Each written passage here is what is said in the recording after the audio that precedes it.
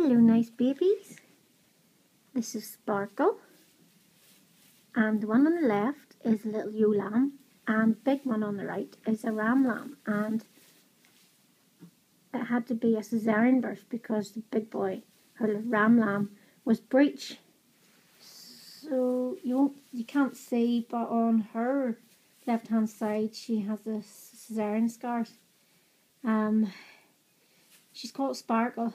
She's a bit dull, to be totally honest with you. She's not much sparkle at the minute.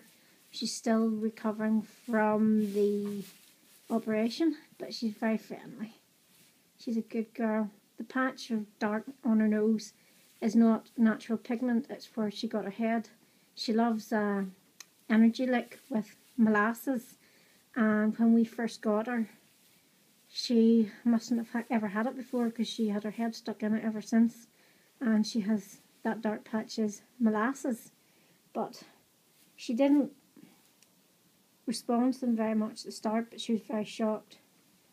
During the cesarean I was holding her head, but she had pain relief, so she couldn't feel any pain. She wasn't under any pain, but she was very shocked because she was shaking and shaking so much she thought she was going to have a seizure, but no, she was just scared, poor thing. But she's still not 100%, she's still a wee bit shocky, but she's okay, she's good. She's very fond of her lambs now. She didn't lick them or anything, we had to rub them each with a dry towel to clean them.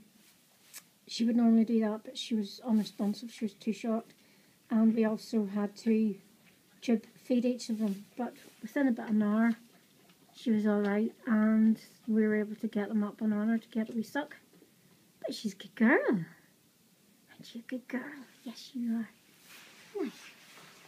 See the wee babies.